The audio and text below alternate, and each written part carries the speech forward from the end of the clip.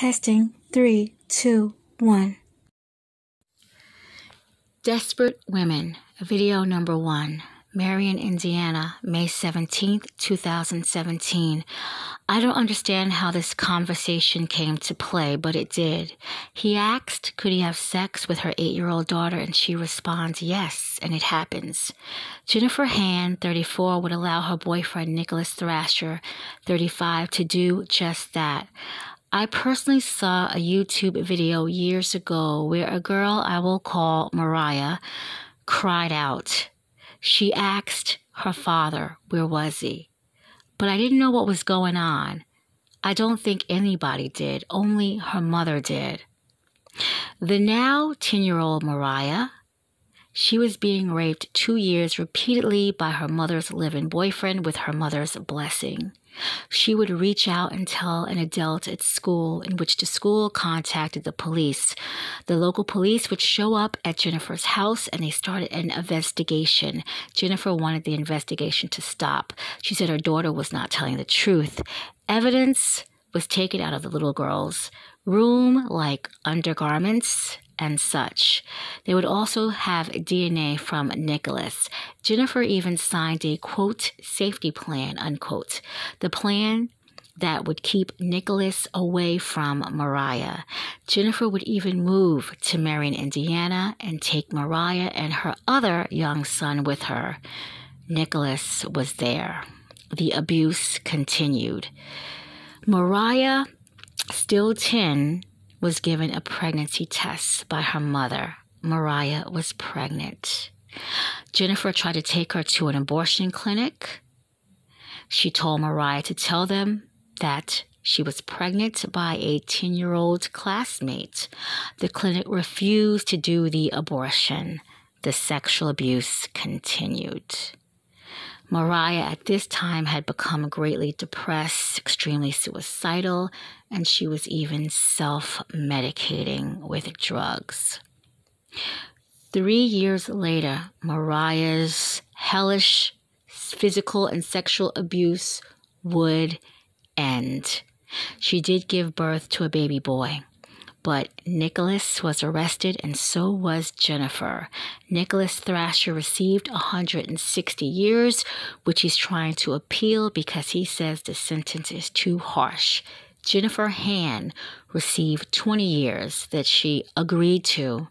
I mean, did she have a choice? It sounds like she was giving a choice. I feel she should have got the same amount of time as her man. The girl, Mariah, she had been taken to a mental institution. Things far away was too dark for her. She was not doing well at all. She had a severe depression. I mean, she had given birth to her mother's boyfriend, baby. She hopes now to one day get a job so that she can help take care of her son. She's currently in foster care, and she's learning basic skills on how to be a parent. She's a beautiful young girl. I hope she has high self-esteem one day, the highest, and I do wish her well.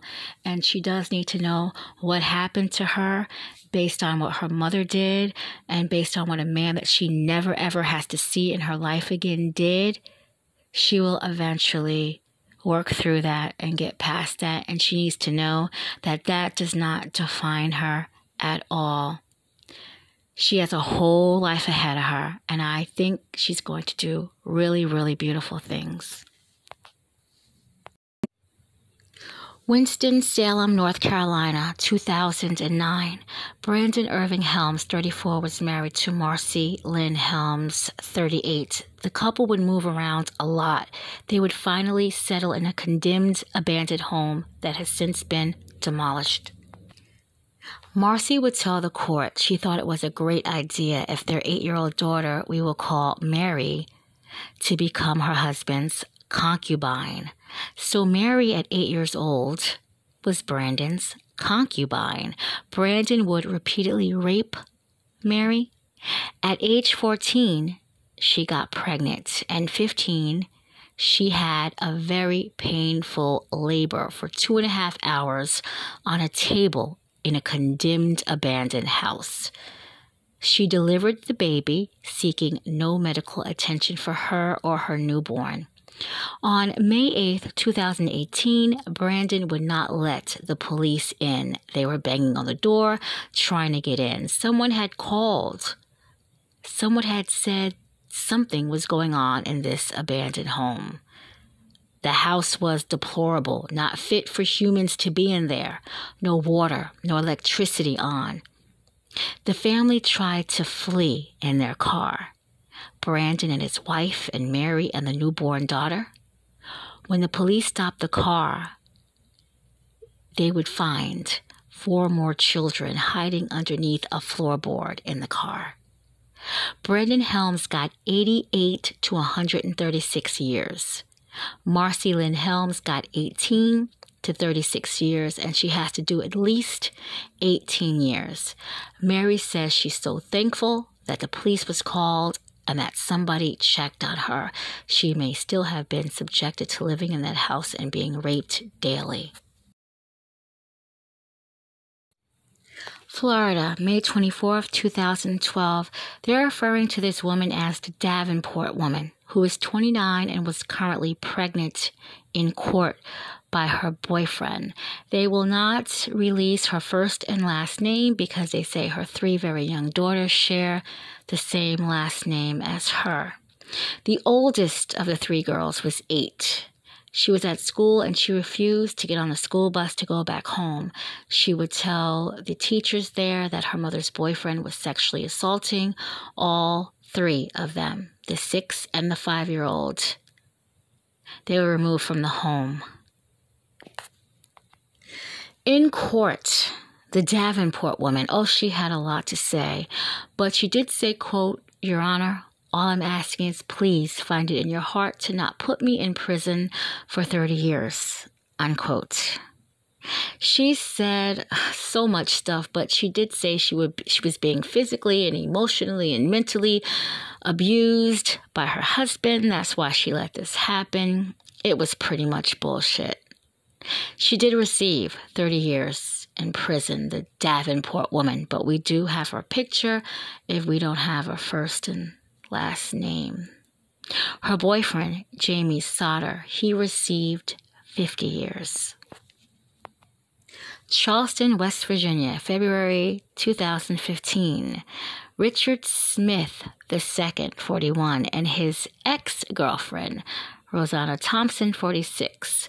They used to live together in South Charleston when they started to film themselves sexually assaulting Thompson's infant granddaughter together. Yep, they would video themselves doing sexual things to a baby.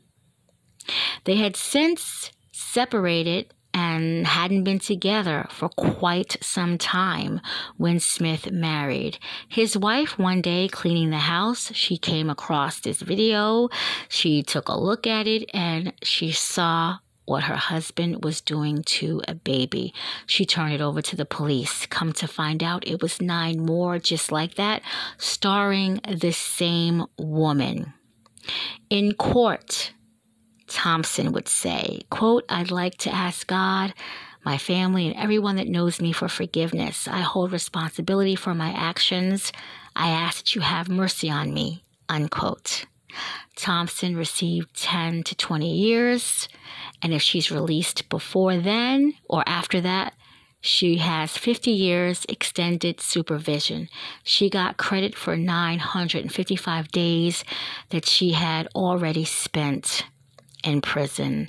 And her ex-boyfriend, Richard Smith II, he got 700 years.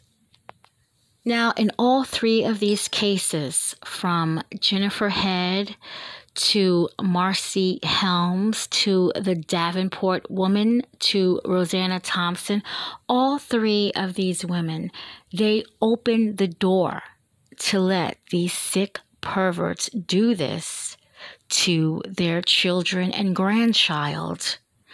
I believe that they should have gotten the same sentence as the men in these stories, if not longer sentences. These women were not looking out for the welfare of these children, only looking out for their needs with this man. And that is sickening to me. I wish all these children the most happiness in their life. And I hope now that they're happy, and I hope they can get past everything, especially Mariah and the 8-year-old girl, because they remember everything.